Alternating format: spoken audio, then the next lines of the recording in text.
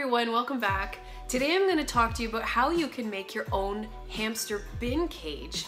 What is a hamster bin cage? Well, it's just as the name implies. It's a cage for your hamster that's made out of one of those big plastic storage bins. You know, the ones with the lids? Those make excellent cages. Now, why would they make good cages? Why do I want to make my own cage for my hamster when I could just go to the store and buy one that's already made for me? Did you know that the ones that are in the store, in fact, most of the ones that are commercially available in North America actually are not large enough for a hamster to live a healthy and happy life? Did you know that the minimum cage requirement in North America is a floor space of at least 360 square inches? Now, I didn't know that. I just recently found that out. So I went ahead and I made a bin cage for a hamster, and I'd love to show you how I did it. So without further ado, this is how I made my cage. You're gonna need your plastic bin. The bigger, the better. This one that I used is about 660 square inches. I think the dimensions were 30 by 22 inches. And you wanna make sure it's got a lid. Hamsters love to escape, so that lid is necessary. I used a soldering tool. This gets very hot. Some people will heat up a knife and slice through the plastic. Other people will use an electric drill and a saw. It's really up to you. I also used some metal mesh.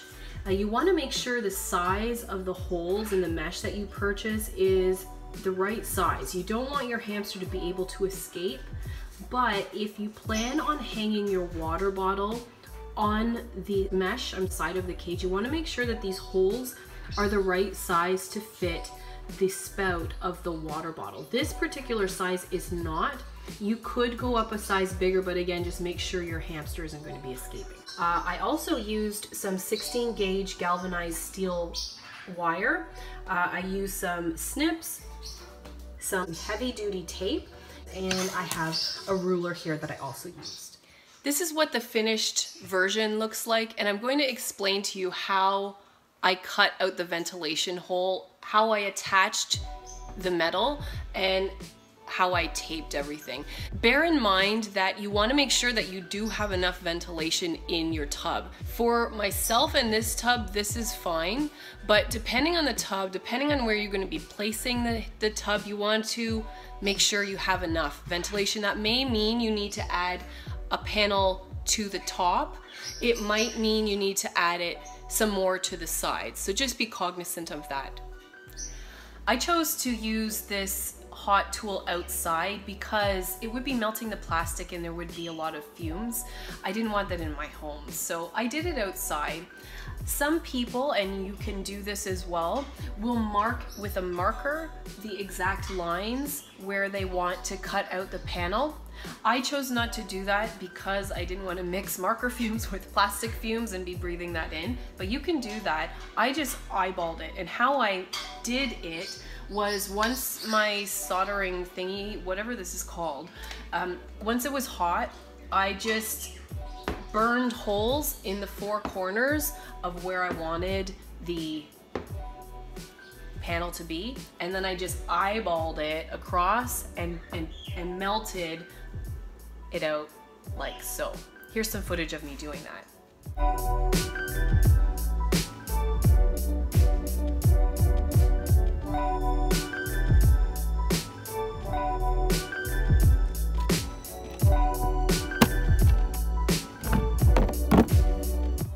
The next thing I did was I used my soldering tool to burn holes all the way around the perimeter of the panel that I had just cut out, and those holes would be used to fit wire through so that I could actually tie, in a way, tie the mesh to the plastic bin cage.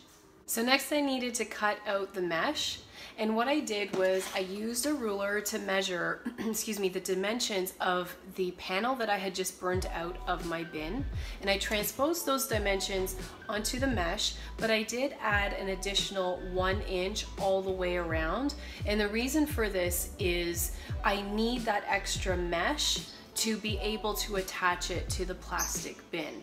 How did I cut the mesh? That's where these snips came in handy.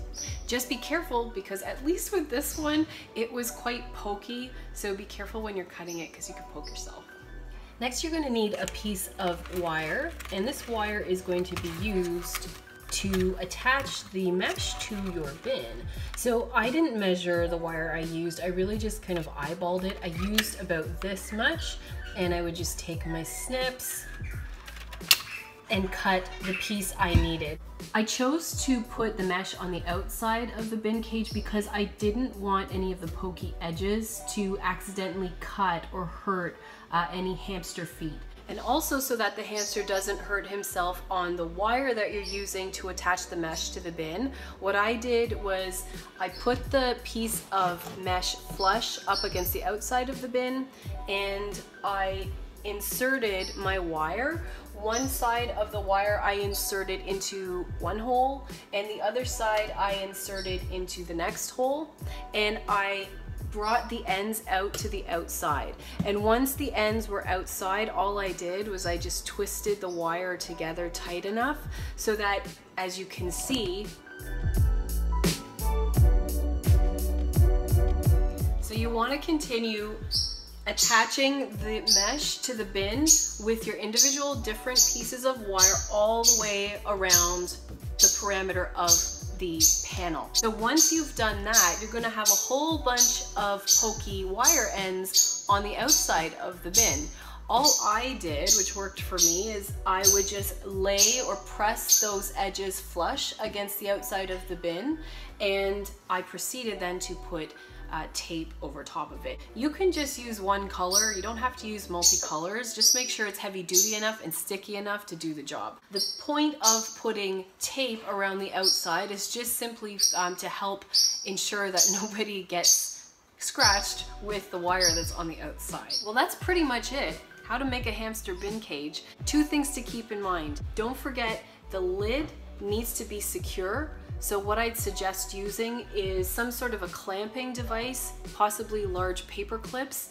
Clamp all the sides of the lid so that your hamster can't escape. They are great escape artists, do not doubt them. One day they will get out if your lid is not secure. And the second thing to remember, make sure you have enough ventilation panels and/or they're large enough so that the hamster can breathe comfortably inside the plastic bin that you choose. I want to thank the Love of Pets channel for some of the tips and suggestions that she has that I actually incorporated into this video. Be sure to go check out her channel, it's amazing. I'm going to link it above right here, or check it out below in the video notes. If you liked this video, go ahead and click the like button below, and please go ahead and click the bell icon below to be notified every single time I make a new video. Thank you so much for joining me, and do come back soon for more videos. It's been a pleasure, and I hope you have a fantastic rest of the day.